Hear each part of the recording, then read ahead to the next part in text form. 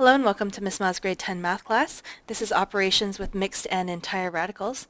So the first thing we're going to do is evaluate radicals, and this works if we have a perfect square on the inside of the radical.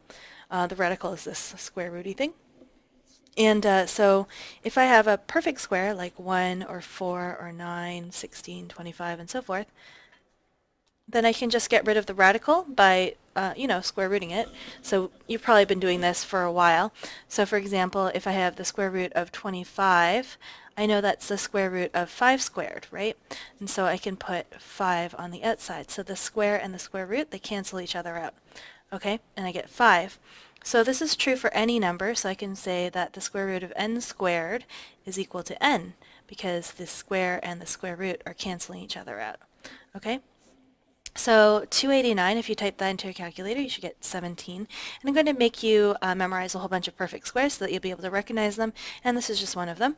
Okay, so if you have a whole whack of numbers on the inside of the radical, you do have to do those first. We're using BEDMAS, and so you basically treat the radical like a bracket. So I'm going to do the multiplication first. So 2 times 6 is, 2 times 3 is 6, 3 times 15, 45, and 20 squared is 400. Type that into your calculator, you should get the square root of 361. And the square root of 361 is actually 19. You can use your calculator for this, but I'll probably ask you to show work. So I'll say something like, solve this without using your calculator. Then you have to show all these things in order to get the full marks, okay? So sometimes you'll get a square root that is not a perfect square on the inside. 1350 isn't a perfect square. And so we want to simplify this radical even though it's not a perfect square. So what I'm going to do is I'm going to do a factor tree. And if you don't know how to do factor tree, then you can come and ask me in class because it's kind of really important. So 1350, I know that's going to be 10 times 135, so I can just get out whatever factors I think I can. And I know 10 is 5 times 2. If you look at this, 135, 1 plus 3 plus 5 is 9, and so if you add up all the digits and it's divisible by 3, I know that's also, the whole thing is divisible by 3.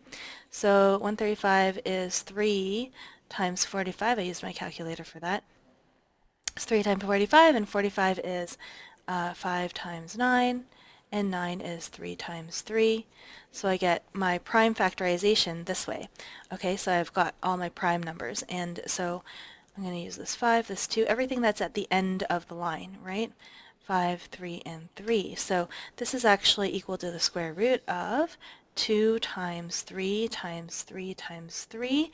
I got 1, 2, 3 threes, and times 5 times 5.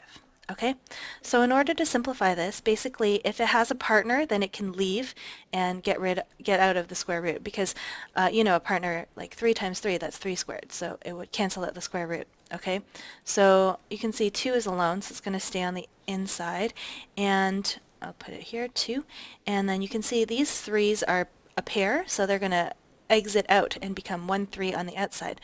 So I'm going to put a 3 on the outside like this, and I have 1 leftover 3 here, so he's just going to stay inside. And then you can see that here I've got 5 times 5, and those are a pair, so they're going to leave. So this is going to be 3 times 5 on the outside and 2 times 3 on the inside, okay? So that when they leave, they pair up and leave and become 1 on the outside. And that's how it works. So then we can do 3 times 5, that's 15, and 2 times 3, that's 6. And so the outsides stay on the outside and the insides stay on the inside. All right, and that's how we simplify radicals. So you have to be able to prime factor, and then you can let pairs leave.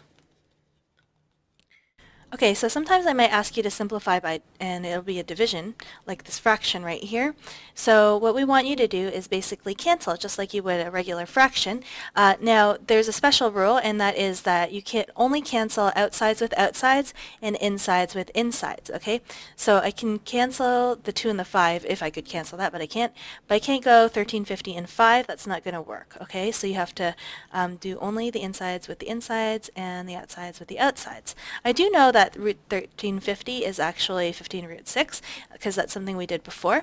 So what we could do is cancel out the 3 from both of these, or we could simplify it and then try to cancel. So I'm going to simplify it and then try to cancel in this case, but it's totally up to you if you want to do it the other way. So we're going to do 2 times 15 root 6, because we know that root 1350 is 15 root 6, over 5 root 3. And so 2 times 15 is 30 root 6 over 5 root 3. And then if we can cancel anything from the outsides, which you can see we can, we will. So 30 and 5 are cancelable, so we get a 6 in the top and a 1 in the bottom. And then the 6 and the 3 are cancelable, so I'll get a 2 in the top and a 1 in the bottom. So in the answer, I'm going to get 6 root 2, and the bottom is 1 root 1, so we can just leave it alone, just like we would with a fraction. If there's a 1 in the bottom, we'd leave it. So there we go, that's the answer. So we'll do it again here. And again, if you want to simplify the inside, you can, but I'm just going to straight up cancel if I can. So I know that 9 and 2 I can't cancel at 72, and 8 I can, because 72 is 8 times 9. So I get 9 root 9 over 2 right here, and I know the root of 9 is 3, so 9 times 3 is 27 over 2. And I want you to leave it as an improper fraction. If you put it in mixed numbers, I will take off marks. So leave the improper fractions as they are, okay? All right, multiplying radicals. Again, outsides with outsides and insides with insides. So in this case, negative 5 times 2, that's negative 10. And then we get root 3 times 6 is 18. And then we have to see if we can simplify that. This is going to be negative 10 times 2 times 9. And 9 is a perfect square. So I'm going to pull that out. So the square root of 9, and if you like, you can write it like this, the square root of 9 times the square root of 2, and the square root of 9 is 3, so negative 10 times 3 times root 2. So this is negative 30 root 2, like that. And you could do it in less steps actually, but like I could just jump from here to here without doing these 2 steps, but I just want to show them so that you know what it looks like. Okay, so we'll do this last one here. So 8 times 3, that's 24, and 63 times 5, you could use your calculator for that, or you could use your giant brain, it's up to you. So we get the square root of 315. Now this is a really big number, and I kind of don't like it because it's like awkward for me, so, and I don't want to have to like prime factor it, it's too much work. So in this case I'm actually going to simplify the 63 first, because I know it's really easy to simplify the 63. So this is actually 8 times the square root of 7 times 9, right? And this is still 3 root 5, because that's pretty simple. So now I can take that 3 out, because the square root of 9 is 3, so 3 times 8 is 24 root 7 times 3 root 5, and then we'll just do 24 times 3 and 7 times 5. That's root 35. And there we go. You should just double check on the inside if there are any perfect squares in there, but there aren't. So that is our answer, okay? Now if you had done 63 times 5 and 8 times 3 and simplified it, you should get the exact same answer. So always look to simplify the inside of the radical, okay? Now adding and subtracting radicals is a lot like adding and subtracting regular algebra. So here I've got xy plus 2xy minus 3x plus 5. So the only things I can collect here are xy and 2xy. You can't collect the 3x because there's no y in it, so it has to exactly the same things in it, okay? So here I'd get 3xy, because this is a secret 1, right? Secret ninja 1. So 1 plus 2 is 3, that's where it comes from, minus 3x plus 5, right? So if I'm going to do it this way, this is actually exactly the same type of question, but here I've got a root 6, and we know root 6 is really root 2 times root 3, but I can't put it together with this root 2. It has to be exactly the same number on the inside, okay? So I can only collect the root 6 and the 2 root 6, all right? And these are separate terms. They're not related at all. So we're going to just leave them off to the side. And just like with this one, we've got a secret number 1 here, so 1 plus 2. This is also a secret number 1, so 1 plus 2, root 6. So 1 plus 2 is 3 root 6 minus 3 root 2 plus 5. So you can see how very similar these are. You get the sort of coefficient in the front, and then you got the constant, and then we've got our variables or our radicals, right? Those are sort of the same. So it's just something to keep in mind when you're doing these, that you have to sort of try them that way. Now, for this one, 3 root 8 minus 2 root 4 minus 7 times 7 root 72 plus 5. None of these are the same. However, we can simplify them, so we have to simplify them if we can. So 3 root 8 is actually 4 times 2, so it's going to be 6 root 2 minus 2 times square root of 4, which is 2, so 2 times 2 is 4, minus 7 times root 72. Root 72 is the square root of 8 times 9, right? So this is 3 root 8, and then you can simplify that root 8 as well, so it becomes 6 root 2. So 6 root 2. So we're going to do 6 times 7, which is 42 root 2 plus 5, like this. Okay? Now I'm going to collect like terms. So you have to simplify the radicals first and then collect like terms. 6 root 2 and 42 root 2. So I get negative 36 root 2. Minus 4 plus 5 is plus 1. And that's our final answer. Again, just double check the radical. Is it simplified? Yes, it is. And then we can move on. Okay? Alright, so this is my last bit of examples right here. We're going to do some binomial expansion. So just a reminder that when we're doing binomial expansion, basically we have two terms and something on the outside, and we use the distributive property, multiply the insides by the outside, right? So we'll get negative 3x here minus 15y.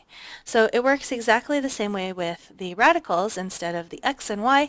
So we'll do negative 3 times root 3, and then we'll do negative 3 times 5 root 2, and that'll give us the answer. So negative 3 root 3 minus 15 root 2. Don't forget to carry that negative all the way through, and there you go. So it works the same if I have a radical on the outside as well. 5 times root 2 plus root of 2 times 8 is 16. And then if you can simplify it, you should. So 5 root 2 plus 4. Okay? All right. And then, of course, these are the same as well. I'm using, instead of having just distributive property, I'm going to use FOIL. FOIL. Basically, what I have to do is I have to multiply the first two together, then the outside two, the inside two, and the last two. That's what it stands for. So first, outside, inside, and last. So basically, I'm just saying I'm taking this one and multiplying by both of these, and taking this one and then multiplying them both of these. Okay, so we do 2x times 3x, which is 6x squared, 2x times 4y, 8xy, negative y times 3x minus 3xy, and negative y times 4y minus 4y squared, and then we'll simplify it. So if we have any like terms, we will put them together. In this case, xy, 8xy and negative 3xy, and that is our full solution. So to do this one, we're going to do exactly the same thing. We're going to do the first two. So 2 times 3, it's 6, root 8 times 8 is 64. Then we're going to do the outside two. That's these outsides. So plus 8, root 8 times 6 is 48, minus the inside 2, root 6 times 3 root 8, so 3 root 48, plus the last two, so the ones that are on the last, negative root 6 plus 4 root 6, so negative 4 root 36. Okay? So if I can simplify this, I can. You can collect like terms first, or you can simplify the radicals first. It's up to you. I'm going to just collect like terms first in this case. It really is, it doesn't matter what order you do it in, as long as you make sure that you simplify the radicals. So 64 is really, root 64 is really 8, so 6 times 8, 48, plus 5 times root 48. Root 48 is really 16 times 3, so I'm going to get 20 root 3, minus 4 times root 36 is 6, so 24. And then I will collect like terms again. 48 minus 24 is 24, So 24 plus 20 root 3. So you can see that the steps are really multiply and then simplify, simplify, simplify, simplify, simplify until you've got the simplest form possible. So you always have to just double check and make sure that you can't simplify anymore when you get to the answer. Okay? And so we're going to do just these two more and then we'll be done. So you might recognize this as the difference of squares, but of course you could just multiply, use FOIL to do it. I'm going to use the difference of squares. Remember that x plus y times x minus y is equal to x squared minus y squared. So in this case x is 5 root 2, so I'm going to do 5 root 2 squared, and y is root 3, so minus root 3 squared. Okay, and to square it, we're going to square the front and the inside. So I get 25 root 4 minus root of 9, and this is 25 times 2, so 50 minus 3, 47, like that. So if you don't want to use the difference of squares, you can use FOIL as well. So we can just do first, outside, inside, last. So we get, 5 root 2 times 5 root 2, which is 5 root 2 squared. That's where that comes from. Outsides, and then insides, and last. And then when you simplify this, you should get 47. It should give you exactly the same answer.